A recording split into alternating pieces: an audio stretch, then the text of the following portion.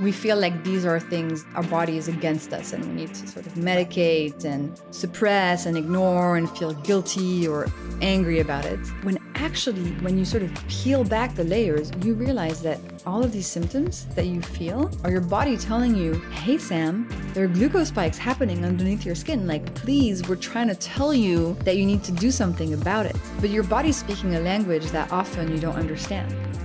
In order to talk about insulin, we need to talk about what happens in our body when the glucose spike is taking place. There's two main things that happen that damage our body. The first one is that glucose, once it hits your bloodstream, what it's going to try to do is it's going to want to go into every single cell in your body, and it's going to head to your mitochondria, because your mitochondria are the powerhouses that turn glucose into energy. So when glucose floods your system during a glucose spike, it all heads to the mitochondria in your cells. The problem is your mitochondria, they don't respond very well to this big wave coming their way. They kind of shut down. They throw in the towel, out the towel. I can't remember what the expression is, but they're like, I can't deal with this. And they shut down and they sort of go on strike. It's too much for them to handle. And as your mitochondria shut down, these little molecules are produced called free radicals. And free radicals damage us because anything they touch, they hurt. So for example, if they touch your DNA, they can create mutations in your DNA that could lead to the development of cancer. Right. If they touch like the membrane of one of your cells, they make a hole in the membrane and they just damage everything. And your body, in order to try to protect you against the free radicals, it creates an inflammation response, which is like an immune system response. Right. And unfortunately, if this happens all the time, then you have chronic inflammation in your body. And that's not good because it leads to many of the health problems that we all encounter every day. For sure. So that's the first thing, the mitochondria going on strike. The second thing that happens is that every single molecule of glucose in your body, it's running around. It's like kids on a playground. It's like bumping into everything, just like, dashing around. And every time a glucose molecule bumps into another molecule in your body, it damages it. It does what's called, it glycates it, glycation. Mm-hmm. And glycation is the same thing as what happens when you put a piece of toast in the toaster. It's literally cooking or browning. That's glycation. And on the inside, underneath our skin, the faster we glycate, the faster we age, the faster we die. Glycation is aging. And so with every extra glucose spike you experience, you age faster. And this shows up on your face. You get more wrinkles. Mm-hmm. But it also internally is the process by which all of your organs get damaged. And literally, you eventually die. Like when you're fully cooked, you die. So your body knows these two things are happening, the mitochondria on strike and the glycation, and it's going to try to protect you against these things. So what it does, when your body feels a glucose spike happening, it sends out insulin. And insulin's purpose is to store glucose away into neutral forms where it cannot do the damage anymore. And so insulin stores glucose into your liver, into your muscles, and then when those are full, into your fat cells. And that's one of the ways that you put on weight. So insulin is really just your body's protection mechanism against too much glucose. But too much insulin also leads to type 2 diabetes. So it's a whole cycle. Yes, for sure. Okay, you explained that all just so beautifully. Mm-hmm. So let's talk about glucose specifically in relation to female hormones and what's happening there. So the main connection between glucose and female hormones is the following. When there's too much glucose in your system and there's too much insulin in your system, this excessive insulin goes to your ovaries and tells your ovaries to produce more testosterone, which is the male sex hormone.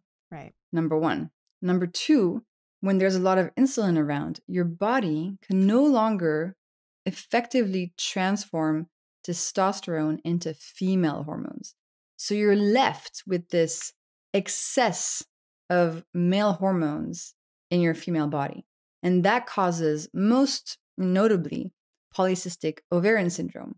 Right. And this means you can miss your periods, your ovaries can become burdened with cysts, you can start getting hair on your chin, you can start balding, And that's really like the main association. And PCOS is becoming so common. I think it's over 1 in 8 women that have been diagnosed with this. And there are other reasons for PCOS, but the main one seems to really be this state of too much insulin in the body. And this is why when women study their glucose levels, they often see a reversal of those symptoms. Okay, I love that. So speaking of symptoms, I know that, you've mentioned before you're basically like it's how your body talks to you, right? It's your body's communicating to you. It's telling you these symptoms to like, hey, pay attention to me, right? So let's break that down a little bit further. And how is your body really communicating to you? Well, there are many symptoms that we tend to medicate, whether it's poor energy level, migraines, acne, psoriasis, polycystic ovarian syndrome, like all of these things, weight gain. We feel like these are things our body is against us and we need to sort of medicate and suppress and ignore and feel guilty or angry about it. When actually, when you sort of peel back the layers, you realize that all of these symptoms that you feel are your body telling you, hey, Sam, there are glucose spikes happening underneath your skin. Like, please, we're trying to tell you that you need to do something about it. But your body's speaking a language that often you don't understand. But if you start looking at it from that lens, like, oh, for example, me, right, my mental health problems, I was like, I didn't understand the triggers. I got so upset at myself. And then finally I could see, oh, it's actually one of the reasons this happens is when my glucose levels are way too high and my body's trying to tell me something's wrong. So that, to me, that realization was really life-changing. And I think it helps us become kinder to ourselves, and when something does come up to be like, okay, let me take a second and see what's happening, how I can solve it, instead of getting angry and upset and ashamed. For sure. For sure. And I think like it's such a great opportunity to connect with your intuition and really just discover more about your body. Cause I think so many of us are just like, oh my God, I have acne. Well, how do I cover this? What do I take to fix this? Right. It's like this immediate thing we just want a Band-Aid approach for, which as many of us know, long-term, it's never going to be the solution. So really taking that time to tune in is going to be so important. We have to become like our own doctors. Ways we can actually reduce this glucose spike. People might be like, so does this mean I can never have my cake again? Can I never eat my pizza again? Like, what do I actually do to reduce this glucose spike? So this is one of the most beautiful things actually about this whole thing is that in order to flatten your glucose curve, so avoid the spikes, you don't have to give up all the starchy and sweet foods you love. This is why people really like what I share in the science that I explain. It's because it's not restrictive. It doesn't ask you to go on a diet. What I share are principles. Yeah. So for example, number 1 principle, eat your food in the right order. So next time you have a meal in front of you, sort of look at it and look at its ingredients. And if you eat the ingredients of that meal in a specific order, you'll reduce the glucose spike of the meal by 75%. That's large. So you're still eating the exact same foods, but the order in which you eat them has a huge impact on whether it's going to cause harm in your body or not. So the magic order is vegetables first, and I'll explain why in a sec. Proteins and fats second, starches and sugars last. So let's say you have, some salmon, some broccoli, some quinoa, and I don't know, an apple or cookie. The right order is to start with the broccoli, then the salmon, then the quinoa, then the cookie. Now, of course, you can mix them a little bit, but try to front load all the vegetables and try to keep all the starches and sugars till the end. And the reason this works is because the fiber in the vegetables, if it lands in your stomach first, and if it lands in your intestine first, it has the time to create this amazing protective situation.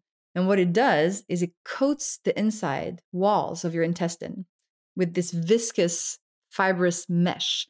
And this mesh then protects your body from absorbing too much glucose coming down afterwards.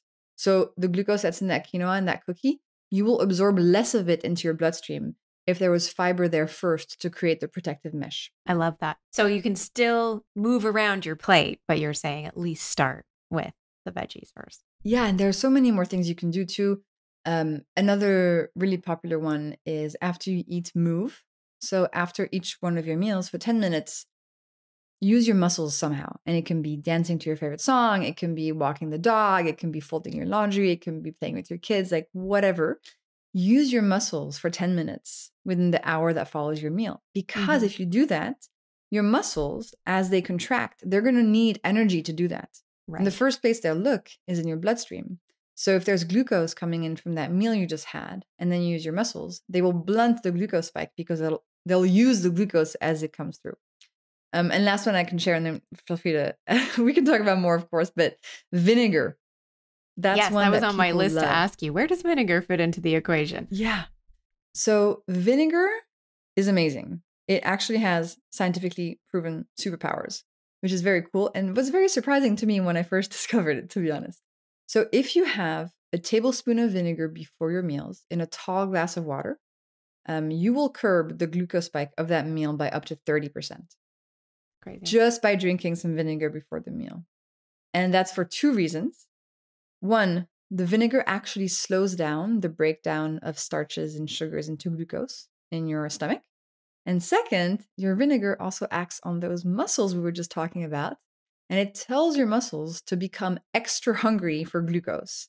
It literally tells your muscles, please soak up glucose as it arrives into the bloodstream and store it, but at a higher pace. So it sort of like, it sort of tricks your muscles into thinking they're exercising. And so they store more glucose more quickly. So as a result, smaller spike.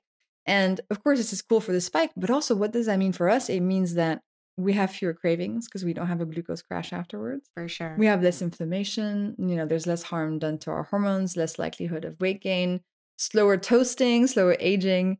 So yeah, that's a really powerful one. And in Glucose Revolution, I share 10 hacks. So that's 3, but there are many more cool ones. Amazing. And so do you mean like any kind of vinegar, apple cider vinegar? Any kind of vinegar works because the molecule that actually has the effect is called acetic acid, and it's the main molecule in vinegar. So balsamic is a bit less recommended just because it has some sugar left over. Right. So more on the sweet side. Exactly. So, top choices are apple cider vinegar, white wine vinegar, cherry vinegar, rice vinegar. I personally love the just traditional apple cider vinegar, but you don't have to use it if you don't like it. And then if you don't want to drink it, because it's kind of a weird acquired taste to make this vinegar drink, you can also just use it in the dressing for, let's say, a vegetable starter that you have. Right. You can mix it with other stuff, with olive oil, with lemon, with salt. It doesn't change anything. Okay, awesome. That's a really great hack. I love it.